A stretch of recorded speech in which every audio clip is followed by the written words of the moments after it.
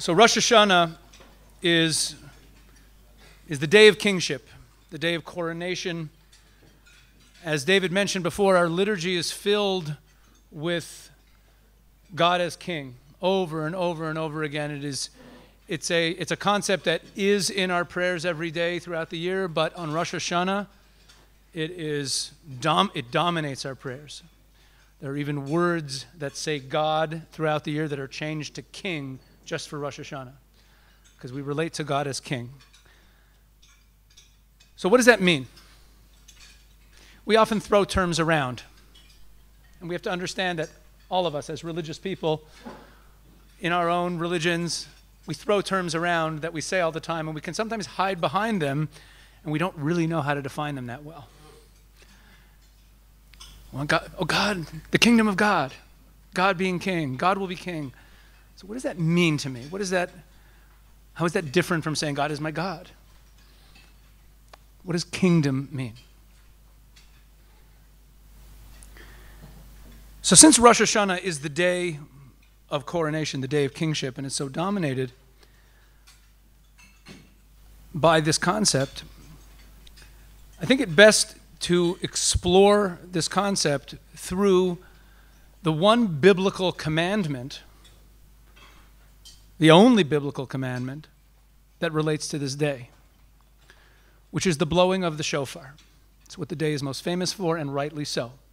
It is the biblical fulfillment of Leviticus 23. I'll just read those verses. Hashem spoke to Moshe, saying, "Speak to the children of Israel, saying, in the 7th month, on the first day of the month," although it's the beginning of the year, we count the years from this month, but we count the months from the Exodus from Egypt. So the first month, it's kind of just to confuse you. The first month is the middle of the year. Okay. The first day of the 7th month, you shall have a Sabbath, meaning a day of no work. And now here is the phrase. It's a very strange phrase. In Hebrew, zichron truah, which literally means memory, shofar blowing, or memory of shofar blowing. Very strange phrase. And that defines the day. It is a day of resting from work, like all the festivals. And then it says those two words, zichron, which means memory of, and truah, which means the blast of a shofar. A holy convocation. All work you shall not do, and you should bring a burnt offering to God, like every other holiday. So the only, as opposed to Passover, we're talking about the matzah, and we talk about this, and then we have Feast of Tabernacles, we're building huts, and we're carrying around the 4 species. There's all sorts of laws that tell us what each day is about. And all we get for Rosh Hashanah is these 2 words, zichron truah, remembrance of shofar. So what does this mean? So just to make things a little more confusing, or to add to the question we're trying to solve about the identity of Rosh Hashanah and how it is really about the coronation of God the King, about relating to the concept of God's kingdom. So consider this more of a question than an answer. In the 10th century, there was a great Jewish theologian, a great scholar, Rabbi Saadia Gaon, who listed, and these are printed in many of our prayer books for the high holidays. This is listed, or kids will be taught this in school. He listed 10 meanings behind the shofar blowing. I'm going to read them to you. We'll come back to them at the end. He says, we blow the shofar because trumpets are blown when a king is coronated. So it's the coronation of the creator of the world. And we blow the shofar because that sound of the shofar is a sound that stirs our emotions, and it penetrates, and it wakes us up, and we're supposed to repent. So it's the alarm arousing us to repentance. And we blow the shofar because in Exodus, at the revelation at Sinai, where the Ten Commandments were spoken by God, it says that there was a sound of the shofar. So it reminds us of the Ten Commandments. And the shofar was often blown in the days of the prophets also to arouse the people and to rebuke them. So it reminds us of all the rebukes by all of the prophets. And the shofar sounds also sound like crying. The longer one is more of a long wail. And the middle blasts that are shorter. And therefore, it's supposed to sound like crying and arouse us to crying, to tears. And also, it's a ram's horn, and a ram is what was brought instead of Isaac. When Abraham was willing to sacrifice his son, and Isaac was a willing sacrifice, in his place was a ram's horn that was caught in the thicket by its horns. So that horn reminds us of the willingness to sacrifice of Isaac. And he says, number 7, he says, the shofar is a very powerful sound. Like in the same way that thunder kind of shakes us and gives us a sense of awe. So the shofar sounds like power. Reminds us of the power of God. It's Judgment Day. It says in the king's court, the shofar would be, a trumpet will be blown when a verdict is going to be issued. That's number 8. Number 9, it says in the Jubilee year, a shofar would be blown. It says in the Torah that a shofar would be blown at the Jubilee year in order to announce that all of the effects of the Jubilee, land going back to its original its original owners, and slaves going free, that the freedom would be declared through the blowing of a shofar. And finally, he says that the blowing of the shofar reminds us of the great shofar that will be blown when the Messiah comes. Lovely. It's great to have 10 meanings behind something, but it kind of leaves it difficult to define what it is. Well, it's coronation and repentance and the Ten Commandments and the sacrifice of Isaac and the end of days. It's, all that.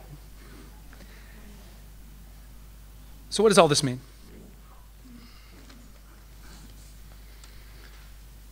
So to understand this better,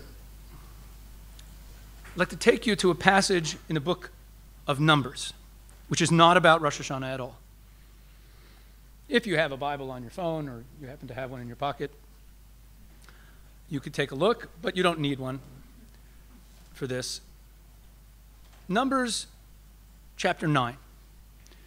Numbers chapter 9 is not about a shofar. It's about the trumpets, the silver trumpets that were made by Moses. God tells him to make trumpets. In temple times, they were blown in tandem with the shofar, by the way. When they blow the shofar in the temple, it was a shofar and the trumpets together, and then the trumpets would stop and the shofar would continue. That's how they blew the shofar in the temple, by the way. But when he tells him to make the trumpets, he tells him as follows. The Lord spoke to Moshe, saying, make these 2 trumpets of silver. A whole piece shall you make them. You shall use them for calling the community and for journeying of the camps. Okay?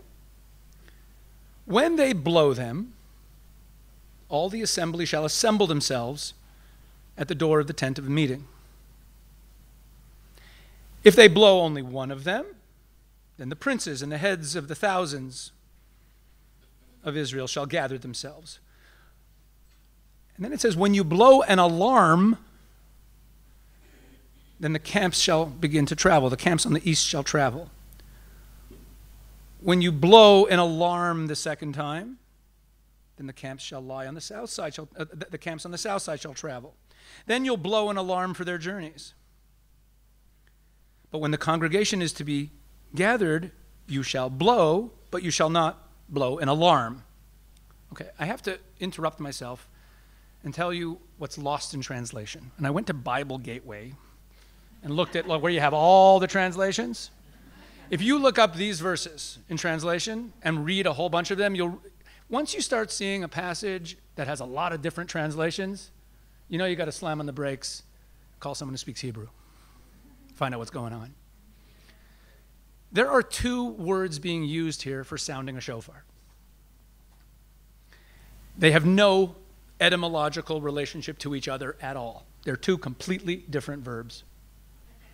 In the English, one has been translated here as blowing the shofar, and the other one has been called sounding an alarm, or blowing the trumpet or sounding an alarm. It's the same instrument. There's only one way to play it. You can't blow a trumpet and then make a sound with it by doing something else to it. But there's two different verbs. One of the verbs is tekiah. That's the one they're translating as blow. And the other one is teruah, which means to sound an alarm. And throughout this passage, it mentions what you do tekiah for and what you do teruah for. And what's the difference between blowing it and sounding an alarm? When I blow it, I just blow it. And when I sound an alarm, I blow it and I go, ah! How do I blow it any differently?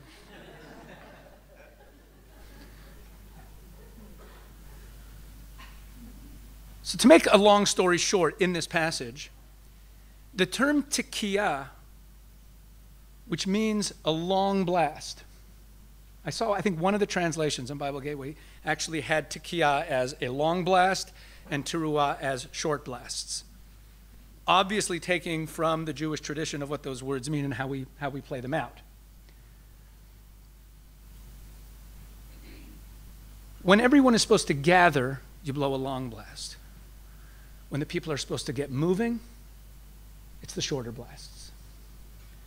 And at the end, in the very final verses, if I jump ahead to verse 7, I'll jump ahead to verse 7. When you gather everyone together, long blast and no short blasts. And when you go to war, to the enemy who attacks you, short blasts. Next verse, and on your happy holidays, on the days of joy, and on your festivals, long blasts. Anyone catch anything? Gathering together, happy holidays, long blasts. War, being on the move, short blasts. And when it's time for a long blast, no short blast. And on all the holidays, a long blast, a tekiah. And what is Rosh HaShana called in Leviticus 23? Teruah, the short blasts. So now we see something interesting. Wait a second. All holidays had trumpets blown, long blasts. So now when I look at Leviticus 23 and it tells me on this one festival, there's one festival where you're blowing a lot of short blasts. You're remembering the short blasts. Okay, what does this mean? It's very cryptic. The word tekiah, the word for long blast, is from the root taka, or takua, which can mean firmly implanted. It can mean penetrating. But it really implies something that is firm. If something is takua, it is firm in place. The word teruah comes from the word ro'ah, which you guys might recognize from the word ra, which means evil. But ra'uah in Hebrew, which is more connected to this word, means shaky or broken up.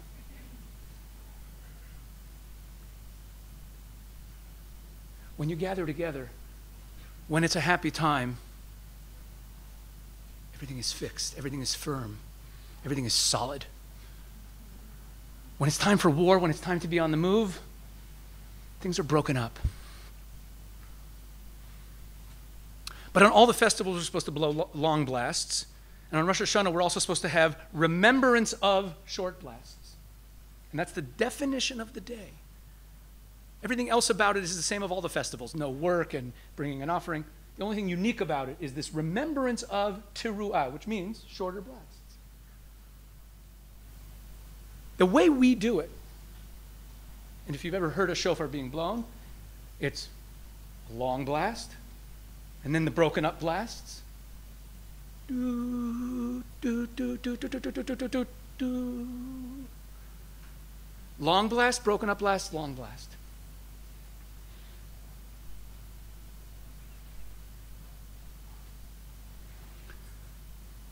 Think about that image now.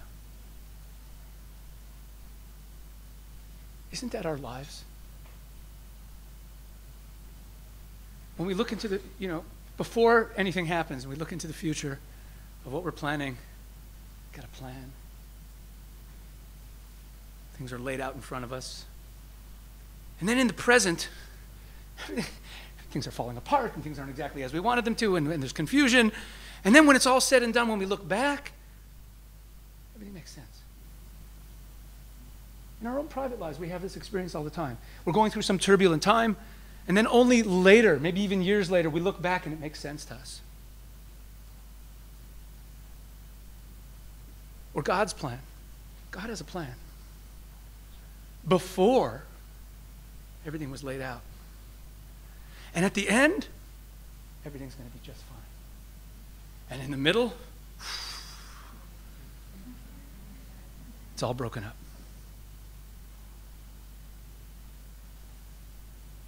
Those blasts, do, do, do, do, do, do, do, do, do, do, do, do, do, is the story of history. It's the story from the beginning of creation to the end of time. And when that verse says that there will be a shofar blast blown at the end of days, there will be a great shofar blown, you familiar with the verse? The word is tikiyah. Because everything is fine, everything is fixed. Everything is straight. It's in the middle that it's all broken up.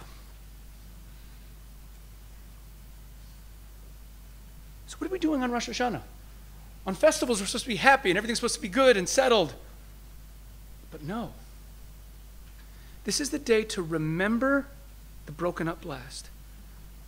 To bring that into focus. That's why we call it Judgment Day. An honest assessment of where we are in this process. Because we live in that middle. We live in the broken blasts. We're on the move. We're battling.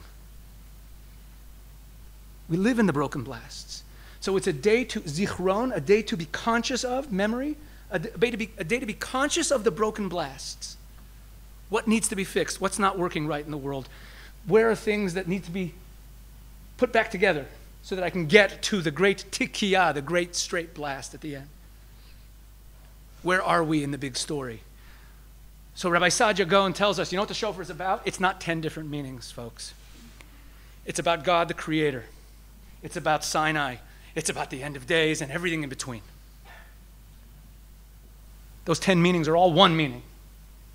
And it's about where you fit in your repentance, and it's about self-sacrifice, which the whole process can't proceed without it. All the different meanings that are in there, they're all the same meaning, and that, my friends, is kingdom. That is kingdom. In our verses in the liturgy for Rosh Hashanah that David was talking about, I'm going to elaborate on that now. I'm not going to leave you. When David mentioned before that the Rosh Hashanah liturgy suddenly is about the world,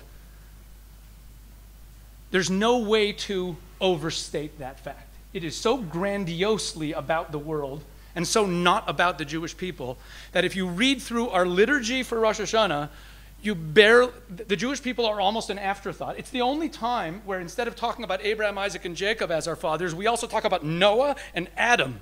It's the only day of the year we do that. Noah is suddenly a player in our liturgy because we all descend from him. And so is Adam. They get mentioned as people who God made a covenant with, and usually we talk about Abraham, Isaac, and Jacob. It's much more local. It's a universal day. In the liturgy, this is the special paragraphs that are added in for Rosh Hashanah. Place fear of you, God, on all of your works, and awe of you on everything you created, and everything should fear you, and all created people should bow down to you, and everyone should be bound up together in one unit to do your will. jumping ahead a couple paragraphs just to give you samplings. V'timloch ata Adonai levadecha al kol ma'asecha. God, be king over everything you created. Over and over again in this liturgy, it's about everybody, about the whole world. That's what Rosh HaShana is about. A king, the term king, is very often in Scripture associated with the word kavod, which means honor. In Psalm 24 that David mentioned before, it kept talking about who's the king of honor. Who is the king of glory? The king of glory, the king of glory. And this is very common, that the term melech, king, is associated with glory. Because glory means there's people who are aware. If I do something great and nobody knows about it, there's no glory. Glory means people are aware of greatness. Aware of greatness, that's glory. So God could rule us, and if we're not aware of him, then he's behind the scenes ruling us, but he's not our king. We're not his subjects. He's king when we're aware of him, when there's glory. In Psalm 24, and David read Psalm 24 before, Psalm 24 is inserted into the liturgy for Rosh HaShana in very prominent places, and a few places. It pops up a couple times. But it was really singled out as the psalm of the day for Rosh HaShana. We have psalms of the day for every day of the week that we say. And like, I guess the most famous of them is actually called the Psalm of the Day for the Sabbath, Psalm 92. There's Psalms of the Day, and holidays also, according to some traditions, have special psalms. Well, Psalm 24 is the Psalm of the Day for Rosh HaShana. Psalm 24 really tells us how this process works. And it doesn't mention kingship until near the end. As David read it before. The earth belongs to God, right? Everyone who lives in it. He set it up. I'm paraphrasing, but I'm going verse by verse. Who gets to go up on the mountain of God? One who has clean hands, pure heart, hasn't done anything false, doesn't swear in vain, deceitfully. That's a person who gets the blessing from God. And so far, the entire psalm has been written in the singular. Who, singular, gets to go to the mountain of God? Who? Oh, a person who's honest and not deceitful. Recipe for God's blessing. And then the psalm takes a major turn. And it says, this is a generation of those who seek him, plural. This is a generation. There's no such thing as the kingdom of God for an individual.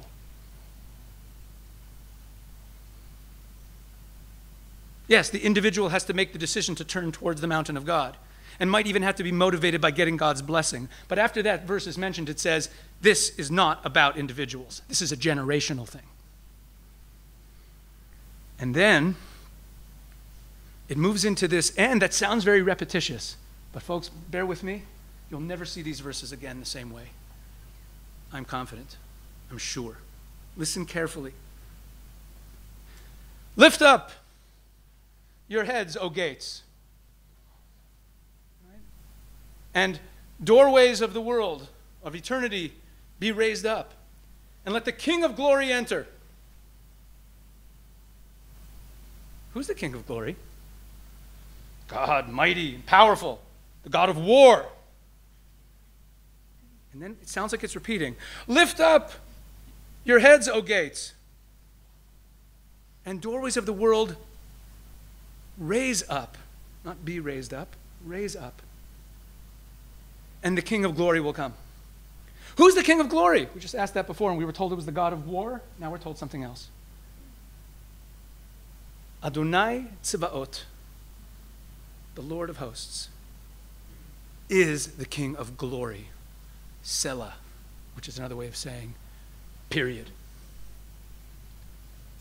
Adonai Tzivaot. So here's what these verses are. We'll work backwards. Adonai Tzvaot. The only name in the Bible that is ever put together with God as king is Adonai. And occasionally, Tzvaot. The other names of God, Elohim, Shaddai, all the other names are never put together with the word Melech, king. From the very first time that God is called a king, which is in the splitting in the Song of the Sea, David quoted the verse before, Adonai Yimloch L'olam Vaed, first time God is called king, it's Adonai, the four-letter name of God, the Tetragrammaton, which is translated in all the Christian Bibles as Lord. But whatever. It's fine. It's a translation of the Jewish euphemism, Adonai. But the four-letter name of God does not mean Lord. It's a very strange word. We should do a separate talk just on this, maybe at the Bible Lands Museum, and we'll do a talk on the names of God, maybe. It'll be fun. We'll do a whole bunch of them. But that four-letter name of God, those of you who know what it looks like, you can picture it. If not, don't worry, I'll share an idea with you. What it is, actually, as a word, including the vowels that are under it, which we don't say, we never read it as a word, is actually quite simple. The first letter, the yud at the beginning of it, indicates the verb to be in the future tense. Yeh. When you have that letter at the front of a Hebrew root, it usually is casting it in the future tense. The O sound in the middle, v, ov, in the middle, that middle letter, vav, indicates present tense. The word hoveh is indicated by that word, by that letter.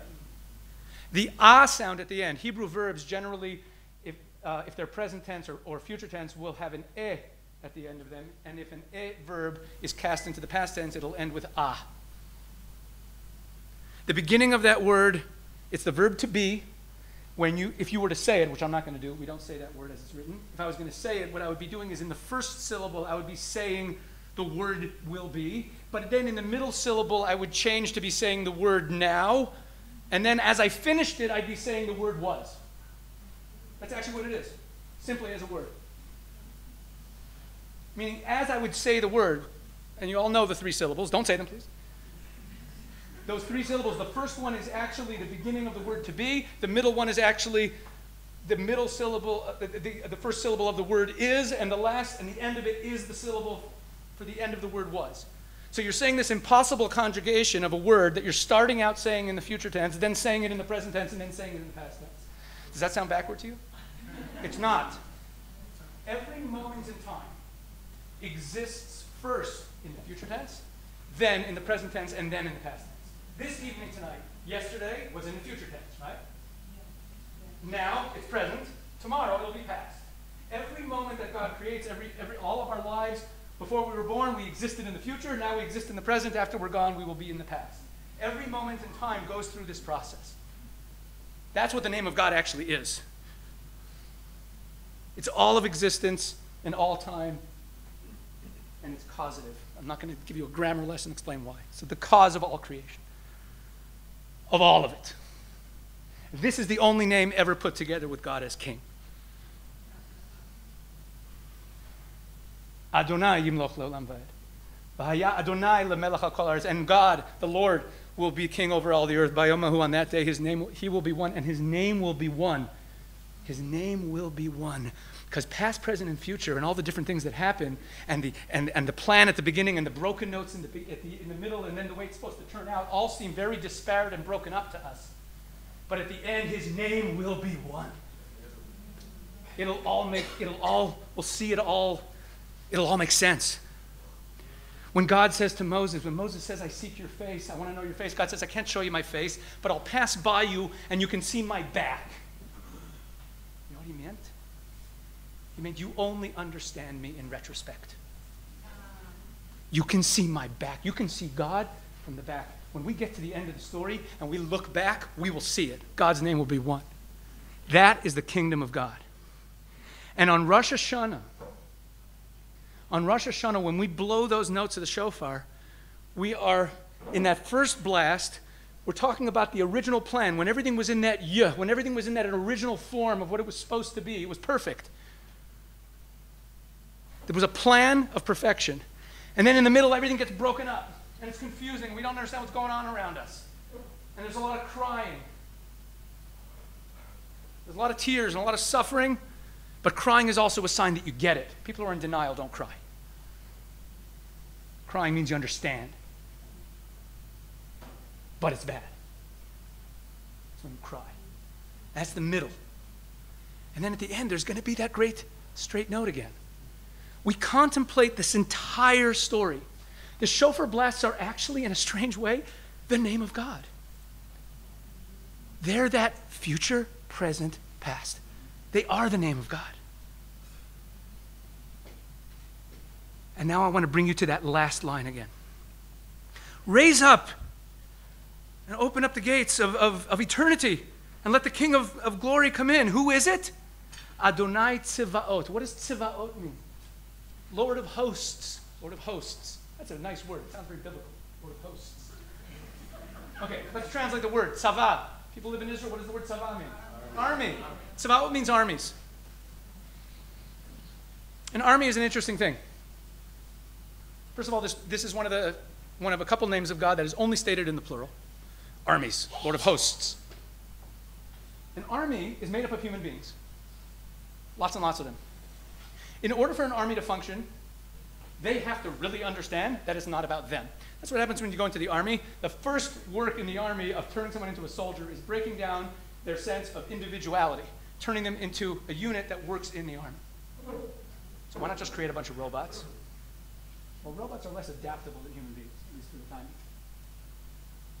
A human being can adjust to changing situations. We need people who submit to a higher will and a higher plan. That's what an army is made up of. Lots and lots of individuals who see themselves as part of a collective that has a collective mission and a collective goal. That's what an army is.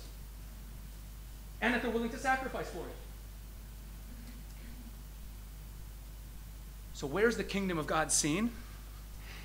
In Adonai Tzivaot. When we understand that there's a big picture, that it's all one, in the end of the day, we're going to understand that all of this stuff, the past, present, and future, all together, was all one utterance of God. It's all God's plan, and that we are soldiers in an army. We are submitting to that plan, to that will, and we're embracing the fact that we are part of a big team. We're part of an army. We're not individuals in this. There is no individual reward mentioned in the Torah. The few places where reward is mentioned, it's mentioned for the collective. This is my take-home message for you. There's a lot of people in the world, and I'm not saying this, oh, you're Christians. A lot of Jews do. Trust me. Lots. Probably the majority. A lot of people in the world who see the religious life as about them. Like the first half of that psalm. Oh, if I ascend to the mountain, if I'm clean and I'm honest and I don't do anything deceitfully, I'll get my blessings from God. And then the psalm says, this is a generational matter. You're part of a collective. And that's the only way the kingdom of glory enters into the earth, is the collective. So the first verse says, who is the King of glory? There's a lot of war, a lot of struggle. Next stage, that we understand that he's the Lord of hosts, that he was directing it all along. So it's stage 1 and stage 2. Yes, God acts in history, and at times it's war. But that's not the final line. The final line is that we'll recognize that Adonai Tzvaot, that all of eternity, all of time, the broken up blasts in the middle, we're part of the process, and we're in that process. So my take-home message to you is to see religious life as about a collective experience, as about a universal experience, that we're all fighting a battle together.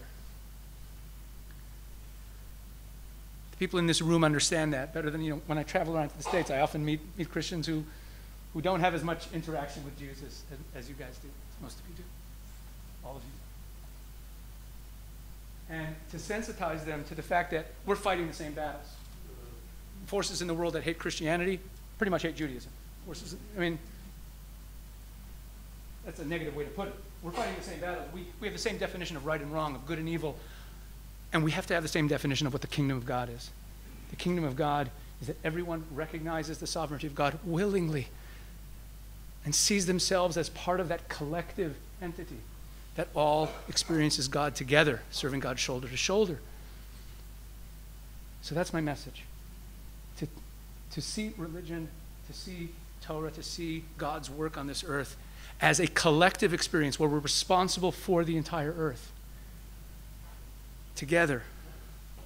And that is what the shofar is all about. And that is what the kingdom is all about. In the song, in the Shema song that the Portnoy brothers wrote and sang amazingly tonight, it was incredible. Like, I've heard it a whole bunch of times. And this was just like, you guys were a big part of that. Surly was telling me before. She was like, whoa, like this singing. The opening words in that song that we sing are the words that we say before we say Shema. El Melech Ne'eman. God is a king who's faithful. Meaning, he's a king, and we know that it's not going to end with broken blasts. We know there's going to be that great tekiyah, that great long blast at the end. He's faithful. It's going to happen his way. We can rely on God. And then right after we say that, after we say that God's a faithful king, it's nice for him to be faithful. We're not going to sit back and wait for him. Listen up. Shema. Adonai Eloheinu, Adonai Echad.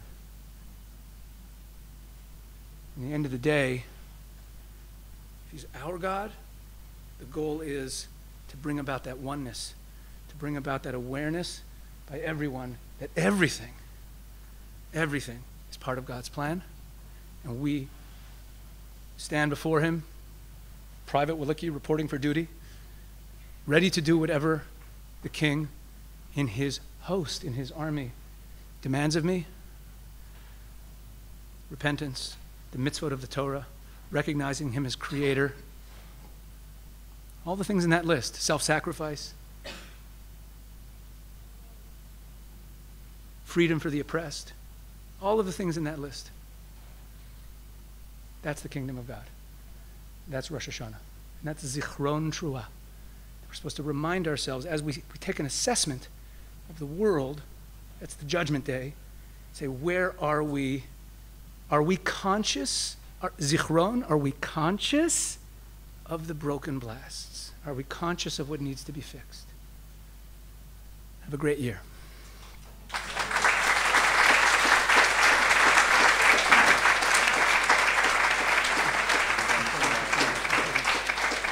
Everyone, please rise. And I'll also say to you just one short thought before David blows the shofar. I would recommend you close your eyes so that this is a purely auditory experience. And I say that because of a thought that I had as a child over and over again every year. Every year as a child I thought this, and I still think it. When we blow the shofar, when we listen to the shofar, and that is the commandment, not to blow it, to listen to it. Even the blower is fulfilling it by hearing it. We have to hear the shofar. This will wake us up. When we hear the shofar, we are hearing the exact same sound that everyone who's ever heard a shofar has heard. There are very few experiences we can have today that we know are precisely, exactly what people 1,000 years ago and 2,000 years ago and 3,000 years ago experienced. But the sound of human breath passing through a ram's horn has not changed. When I was a kid, when the shofar would be blown, I'd close my eyes and I would imagine myself as a Jew from some other time and place in history, hearing this sound, knowing that it's the exact same sound. So there's a connection that we have with everyone who's ever heard this sound when we hear it.